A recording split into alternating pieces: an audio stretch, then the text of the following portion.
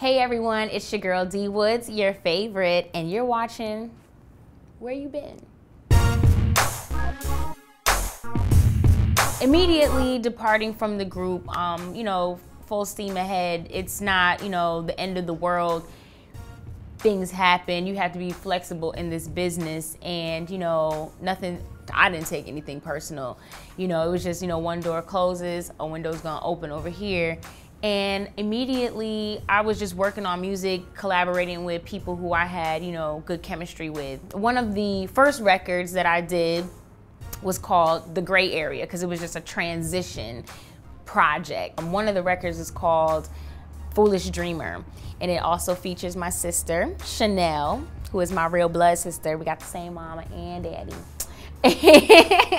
And, there's a lot of people who can relate to this foolish dreamer concept, especially in the arts, because it's not an overnight thing. You have this idea when you're little, when no one else sees you, you're in your room by yourself singing, you couldn't get studio time, nobody thought you was dope, nobody would put you on a showcase, but you had to keep believing in yourself. So I started a nonprofit organization to inspire high school students who may be in a position that their reality doesn't match up to their aspirations. So the Foolish Dreamer Mentor Program was born from the song. Well, to me, Danity Kane split up in 2008. So that's what I think. I don't know. I don't really have much to say about it.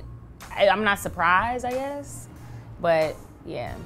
I think of it as, when you worked at Six Flags over the summer and you got cool with people because you had to work with them.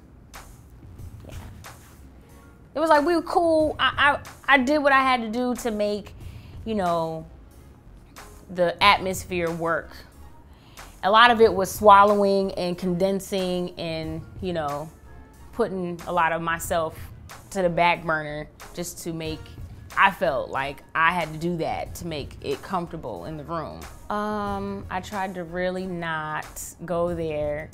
I really tried to really not go there because it probably would have ended a lot sooner.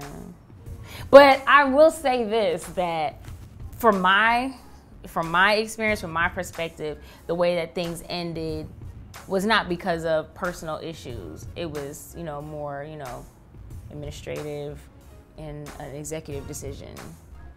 For me, anyway. I don't know how other people feel. Well, my experience being on a reality show was kind of an out-of-body experience a little bit, because I was kind of watching myself as it was happening. So in my mind, I was laughing, like I was watching it, like I'm a spectator, but then it's like, oh no, but this is me, girl. You know what I'm saying? You can't take this brick, whatever.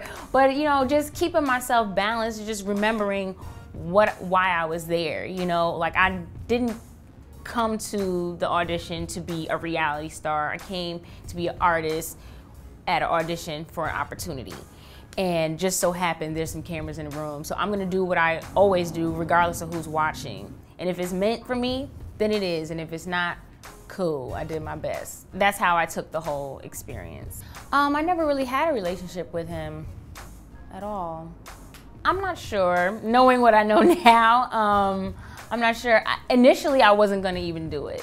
But I kind of, I had some people that I was working with, some producers that thought that it would be a good look whether I make it or not, because it's a platform, to showcase what you can do. I kind of always had in the back of my mind, like, all right, don't get too comfortable, basically. Well, all the things that Miss D Woods has been working on include, one, I'm on tour right now with Kandi Burruss in her production, A Mother's Love. Kandi is starring in the show along with Q Parker from 112, Shirley Murdoch, Tony Terry, myself. We have a really great cast, and we just kicked off the tour this past week, and we go until December to a city near you, so check us out. We're going everywhere. While I'm on the road, I'm also promoting my new single called Your Tattoo featuring Paul Wall. And this is the first release with my new joint venture with Wood Grain Entertainment, which is my independent label, and Sony Red Distribution. So I'm really excited to, you know, just start pushing out music with this new, you know, entity, new machine that is supporting the movement.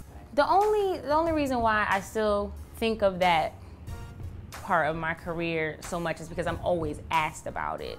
I wasn't there when them two girls got in a fight. I don't care. It's not a part of my life. I was over here. I was in rehearsal. All these projects that I'm working on now, I just want, you know, fans, the public, you know, the industry to just really take a, you know, it's hard to make the first impression the second time, but me telling you that this is the first time you're meeting Divas, really.